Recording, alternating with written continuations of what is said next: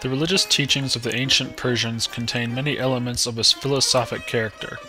Its main feature was dualism, a belief in two first principles, Ormuzd, the source of all good, and Ahriman, the source of all evil.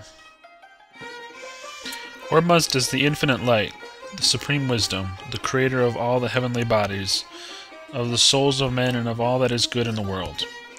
He was worshipped under the emblem of light or fire. In later times, fire itself became the object of Persian adoration.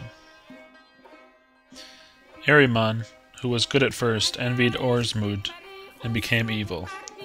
He created the Devas, or evil spirits, darkness, winter, storms, and all noxious plants and animals. At first the good spirit alone was worshipped.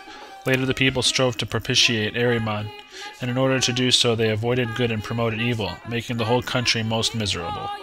They became even devil worshippers.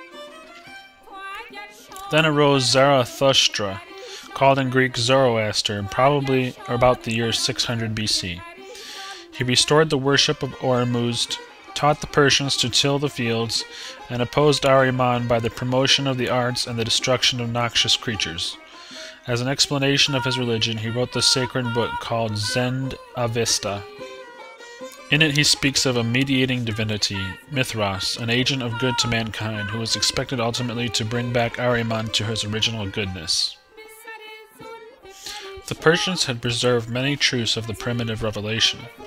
For instance, their Avesta says, "I am wholly without doubt in the coming of the resurrection in the later body, and an invariable recompense of good deeds and their reward, and of bad deeds and their punishment, as well as in the continuance of paradise."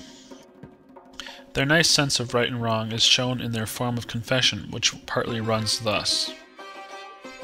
That which was the wish of Ormuzd, the Creator, that which I ought to have done and have not done, what I ought to have spoken have not spoken, what I ought to have thought and have not thought, of these sins I repent with thought, words, and works, corporal as well as spiritual, earthly as well as heavenly, and with 3 words, Lord, I repent of my sin.